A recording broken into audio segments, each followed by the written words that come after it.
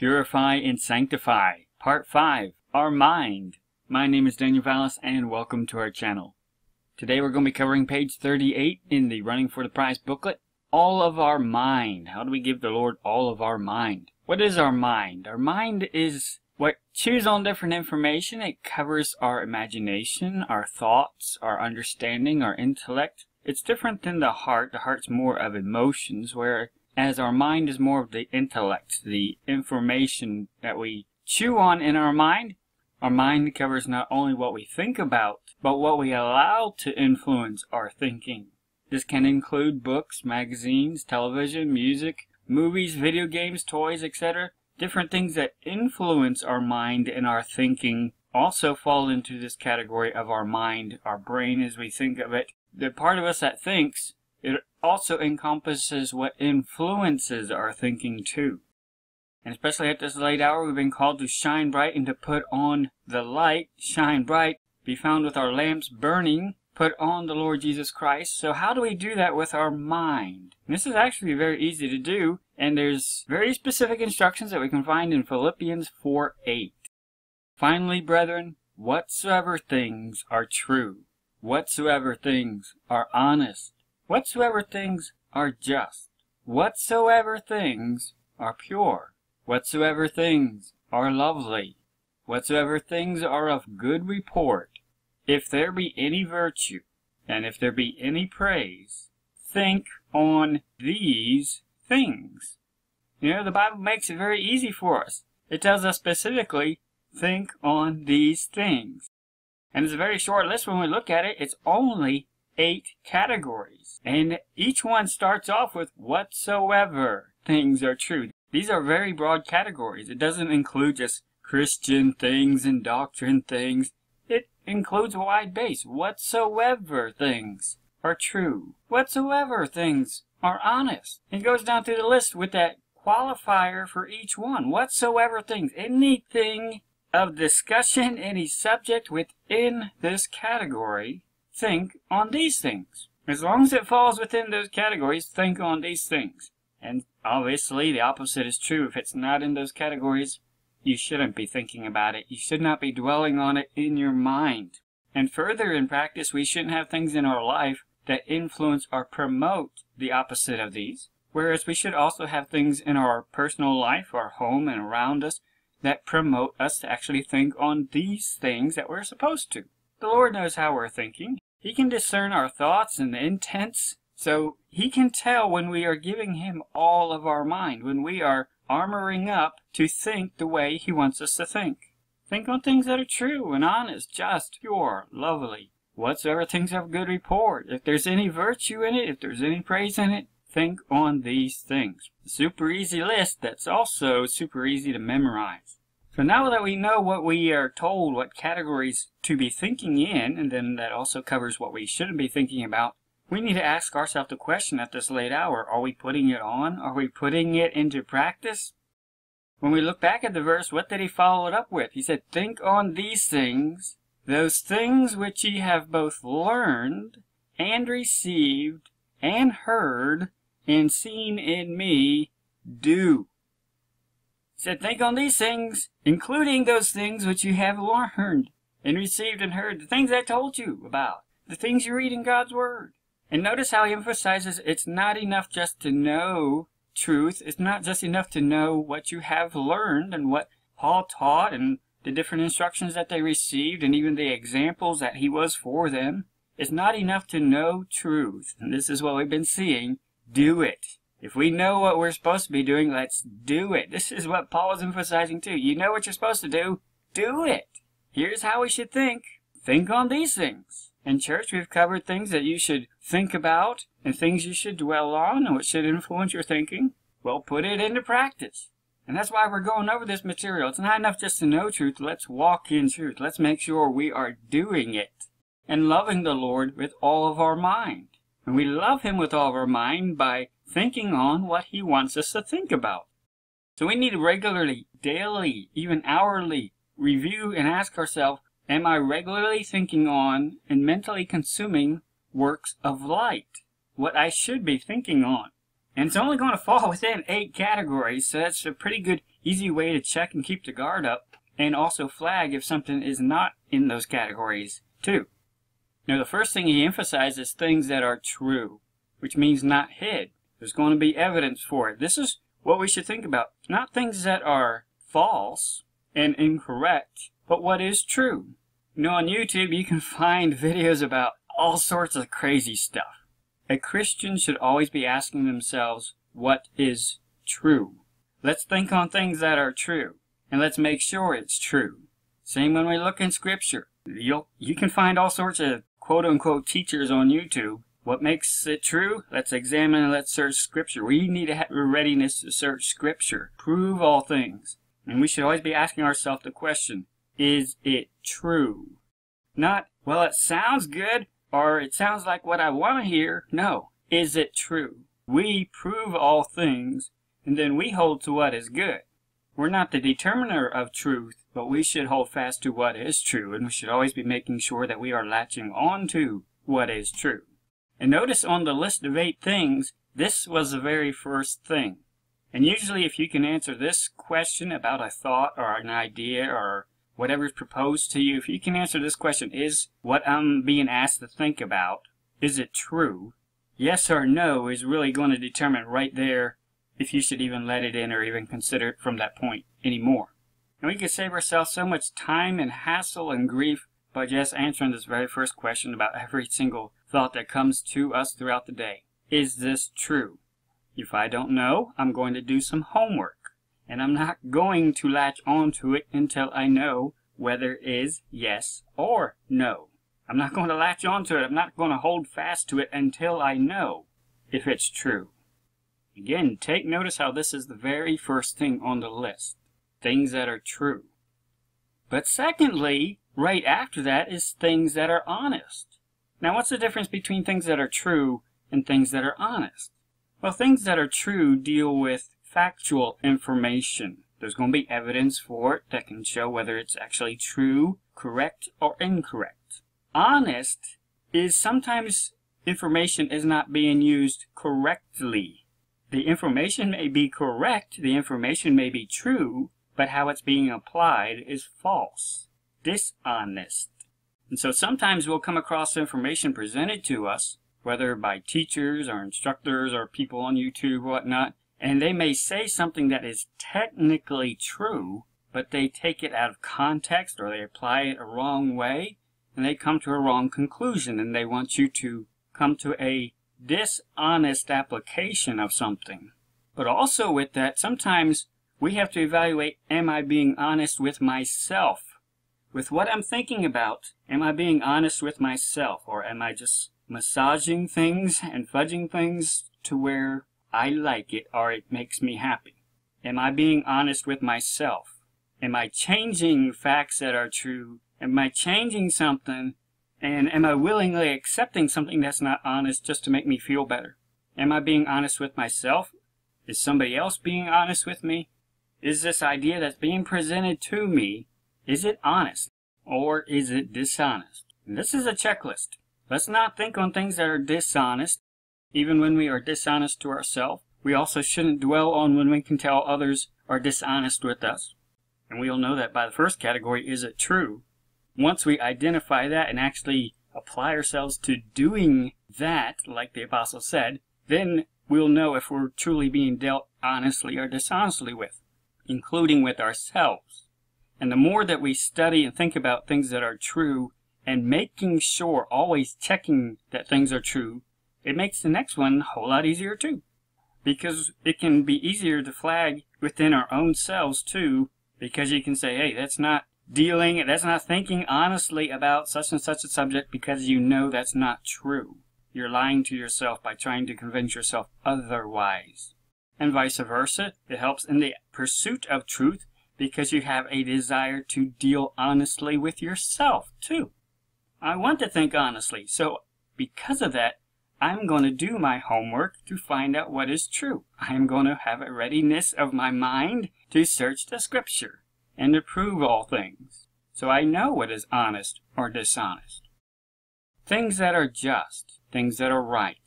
Putting on the Lord Jesus Christ involves thinking like He thinks, and thinking in a manner that does not allow for sin and wrong. And so instead of dwelling on wrong and doing injustice, and even having things in our life that foster and influence and promote wrongdoing and injustice, even the portrayal of it, that should not be in our thinking. We should not think on that. Let's think on things that are just, things that are right, things that are pure, things that are clean. And this makes a very good checklist and red flag. The more that we have this list memorized, when the devil tries to tempt us with an impure thought, we can immediately cut that off at the gate and say, nope, that is not pure. I am not supposed to think of that. I'm not supposed to dwell on that. I'm not going to regard that in my heart either. I'm not going to pass it on to my emotions. We're just going to nip this in the bud right now because intellectually I know that's not pure. So we're just cutting that off right now. Let's change the mental channel. Let's dwell on things that are pure. Things that are lovely.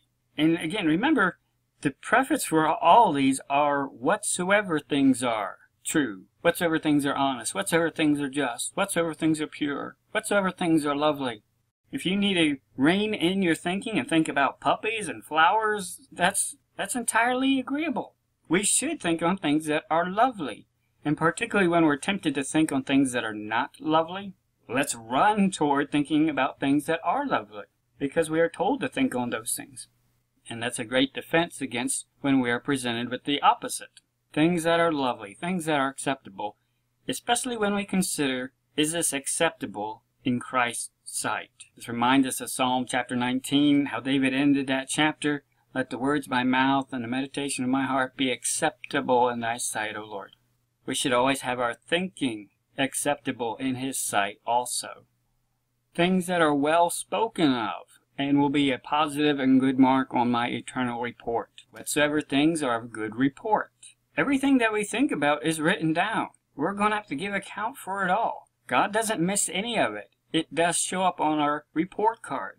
So we have to always think about that I should think on things that are of good report, that will show up good on my report because it will be brought up one day. Let's think on things that are well spoken of, that we will not be ashamed about or blush about in eternity. Things that will look good on our eternal report. Whatsoever things have virtue, whatsoever things are praiseworthy, whatsoever things are excellent. Again, this is a broad category, but Satan, you often find, will want us to think of things that are the opposite of all these categories. So when we know how we should think, it helps flag when temptations come up, let's resist, and let's fight them off with how we should think. Things that have virtue, praiseworthy, excellence. Things that are praiseworthy, very close to virtuous, and this has the idea of commendable. Things that are good works, things that we should apply ourselves toward, things that we should be doing so much the more as we see the day approaching. Those are praiseworthy, and particularly the things that are acceptable in His sight and that fall in these categories. Let's dwell on those in our mind, let's think about them, and let's give heed and attention to guarding that we do think about these things. Let's walk in the truth. And we've already studied before the works of mental darkness.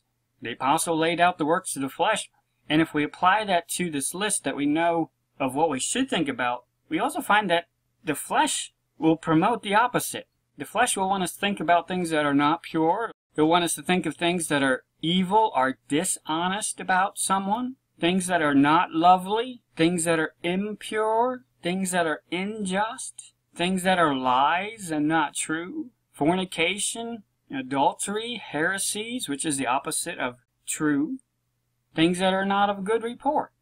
These are what we need to be guarding ourselves against in our mind. When the thought comes up, when this information or idea, proposal, whatever comes into our mind, we can flag it when we know how we're not supposed to think, because we can identify it right away as that is a fruit of the flesh. And I am definitely not supposed to be thinking about that category or that kind of subject. That's the opposite of how I should think.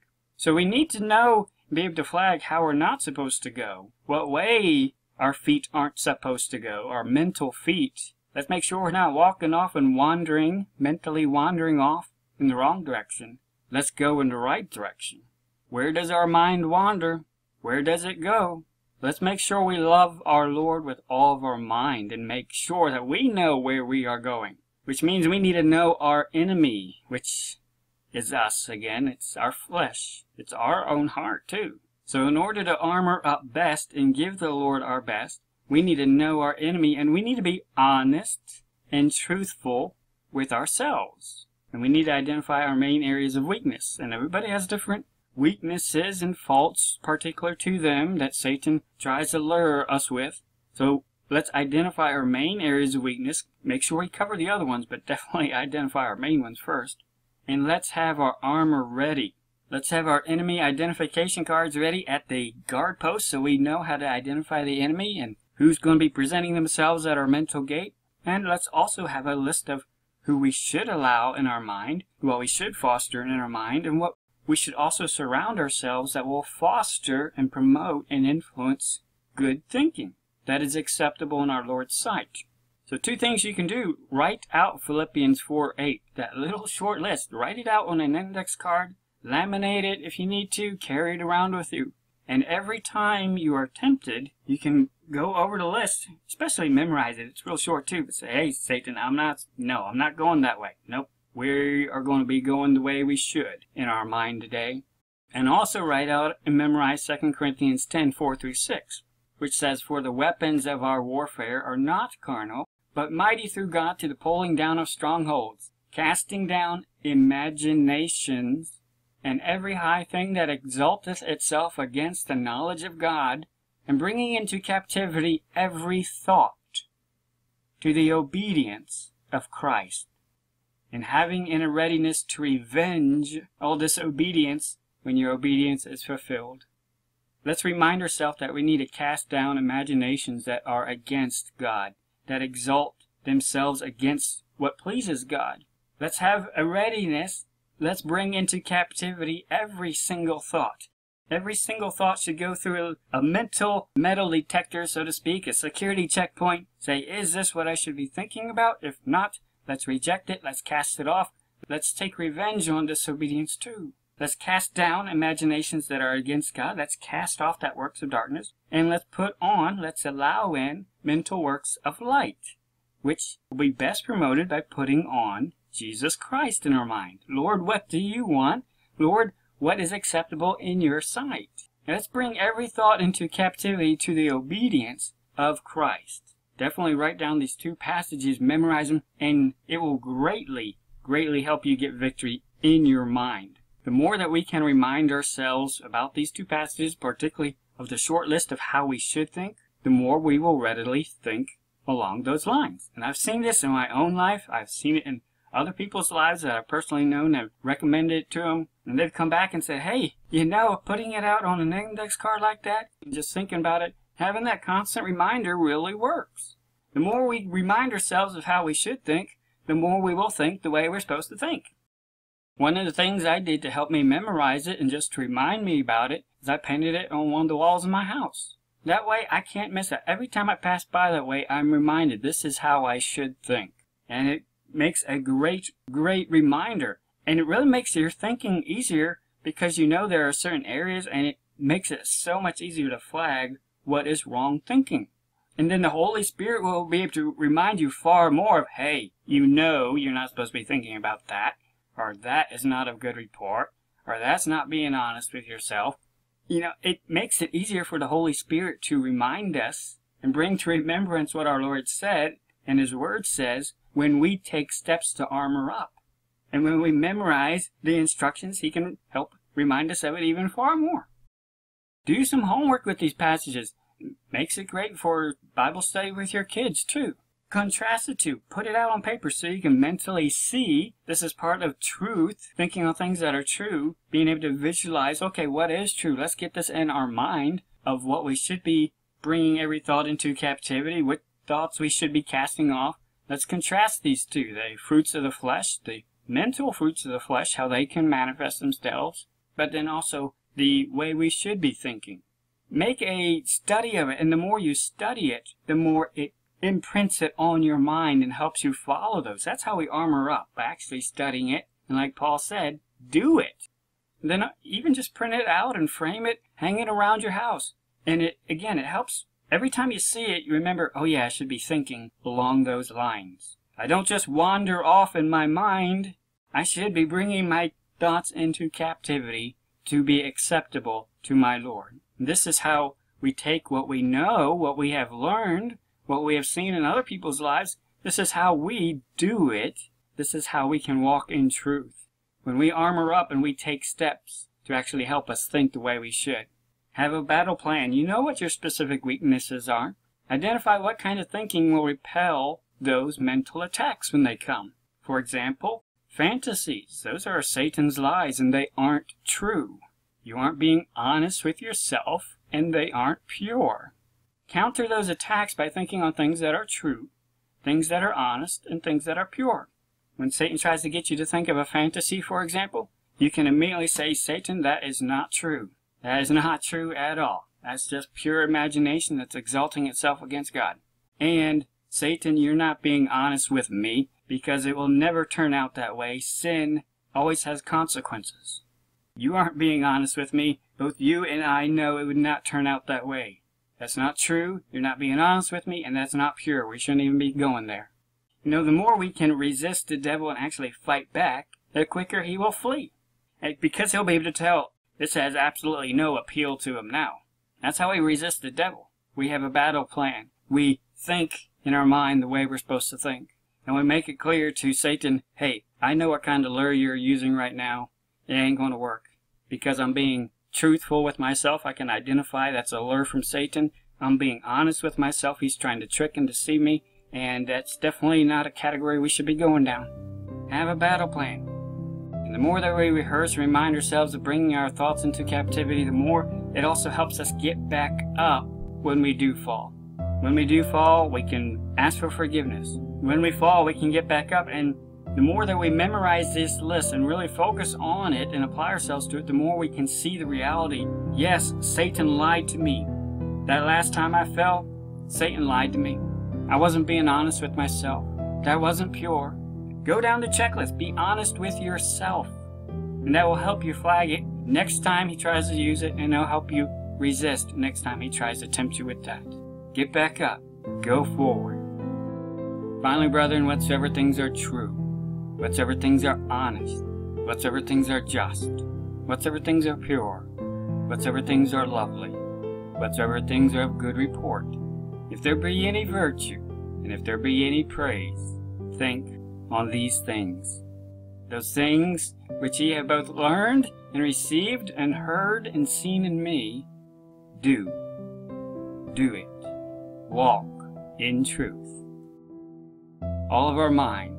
May the Lord give you wisdom on how to love the Lord with all of your mind, bringing every thought into captivity for our Lord, loving Him with our mind and serving Him with our mind first and highest above all else. Maranatha.